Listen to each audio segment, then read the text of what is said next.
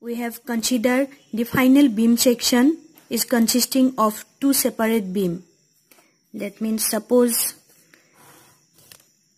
this is a doubly reinforced beam section. Here 4 steel, reinforced steel.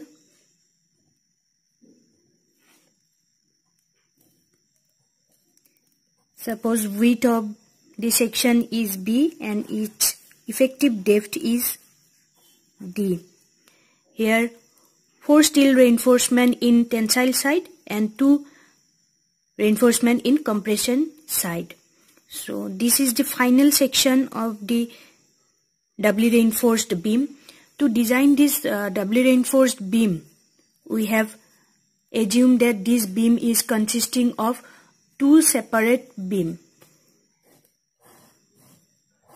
So I have drawn the two separate beam here. Suppose this is one of the two separate beam and this is another beam.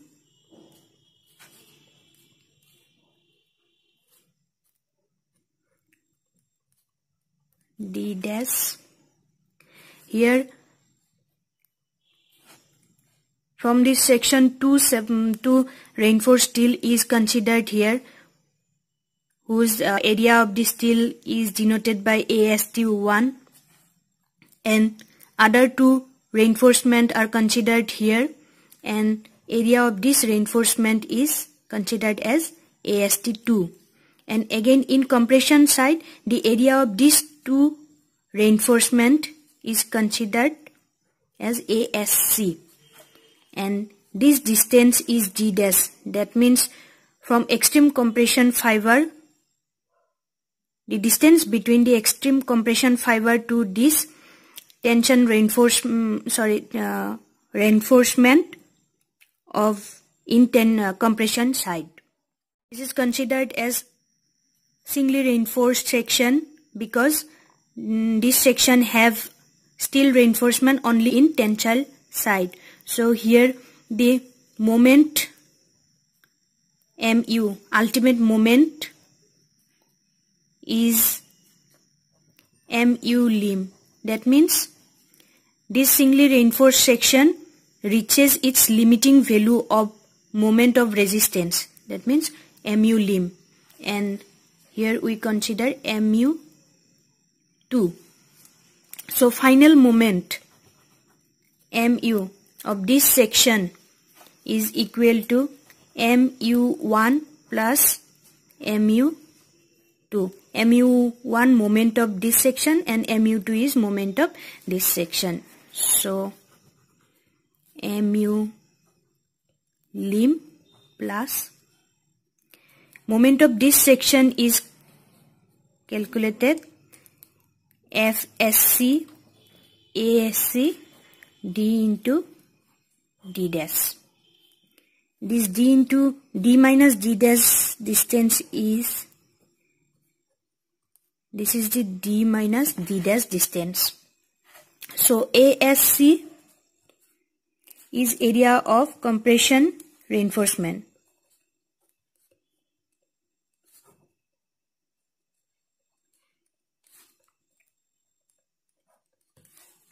D is effective depth of tensile steel. Effective depth of tension steel.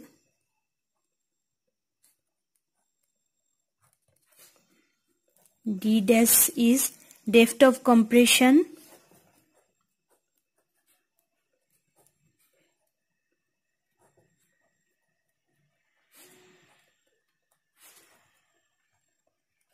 Reinforcement from compressive fiber.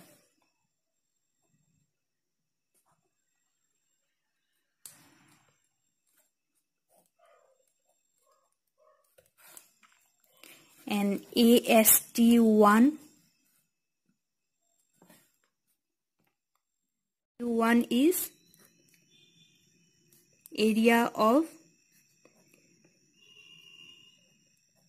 tensile reinforcement for singly reinforced section.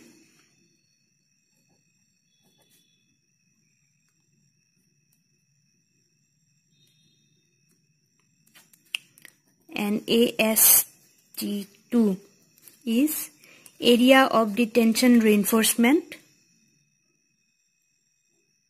required to balance the compression reinforcement.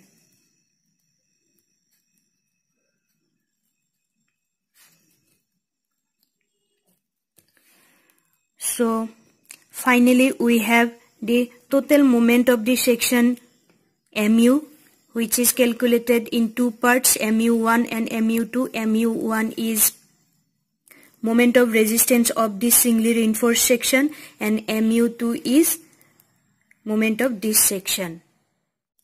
Again, this AST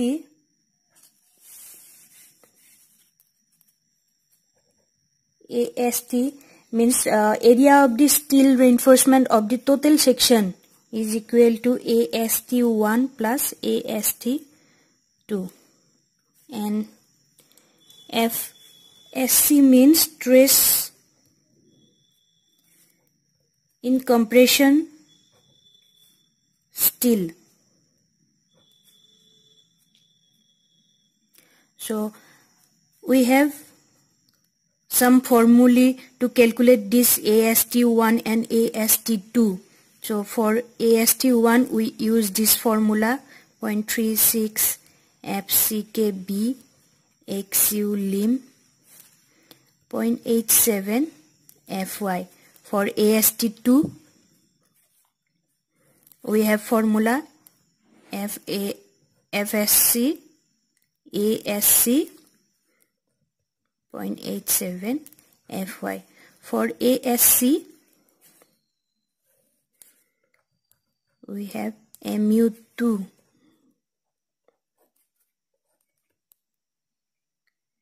SC. So these three formula is used to calculate the moment of resistance of the final section. To calculate the final section moment, area, and finally we designed by using this value of the moment. So here we discuss now the IS code procedure. That means the procedure which have followed by IS 456 2000. So now procedure.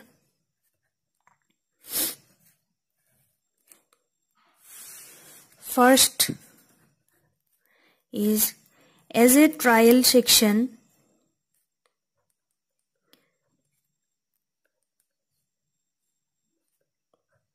we have designed this doubly reinforced section by trial and error method. So as a first trial, let us assume XU equal to XU lim. That means XU is the depth of neutral axis,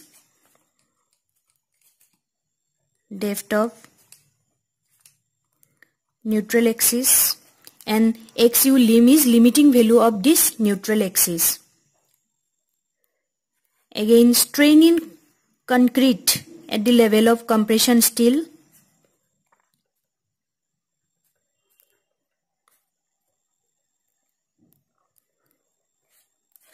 Strain in concrete is calculated by this formula 0.0035 formula XU lim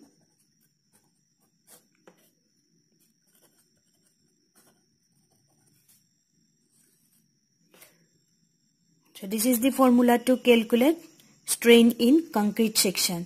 Now second number step, for mild steel,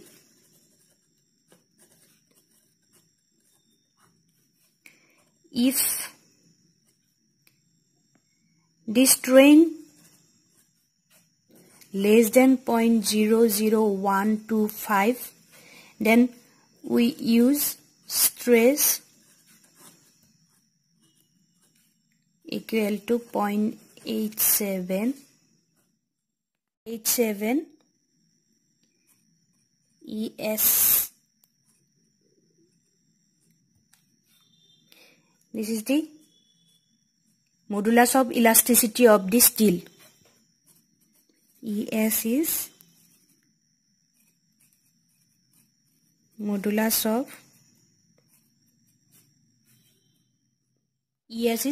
of elasticity of the steel. And we have another condition.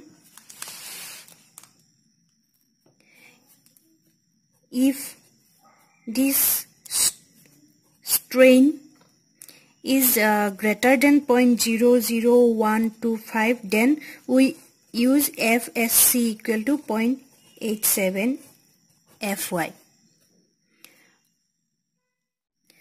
For HYSD bars, HYSD means high yield strength deformed bar. FSC can be calculated from the stress strain curve.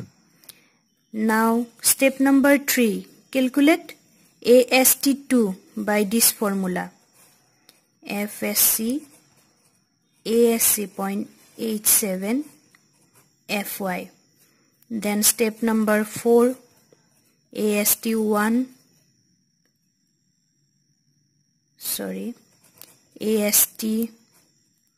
minus AST2. Total area of the steel minus this area of the steel. Then we calculate neutral axis depth by this formula, 0.87 FY AST1 0.36 FCKB. Neutral axis is calculated by this formula. Then 6 number step, considering this value of this XU, repeat the step 1 to 5. So repeat this step 1 to 5 by considering the value of XU. Then we get finally a constant value of XU. Then step number 7, if this constant value of the XU is less than XU lim, that means limited neutral axis depth, then we use ultimate moment 0.87 FY AST1 plus FSC ASC D minus D dash. And if XU is greater than XU lim, limiting neutral axis depth is less than XU, then ultimate moment is calculated by this equation.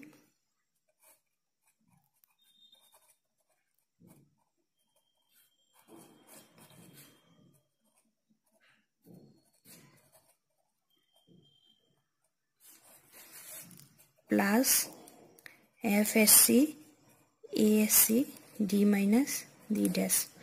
So finally we get this moment to design this doubly reinforced section. Here in this procedure total is 7 number of steps. First step we have to assume XU equal to XU lim, that means depth of neutral axis equal to limiting depth of neutral axis as a first trial. Then we can calculate the strain in concrete by this equation. Then after that for mild steel, if this strain in concrete is less than 0.00125, then we use this equation for FSC. Here ES is the modulus of elasticity of the steel. If this strain is greater than 0.00125, then we use FSC by this equation. So again, for high yield strength deformed bar, FSC is calculated from stress strain curve. Stress strain curve.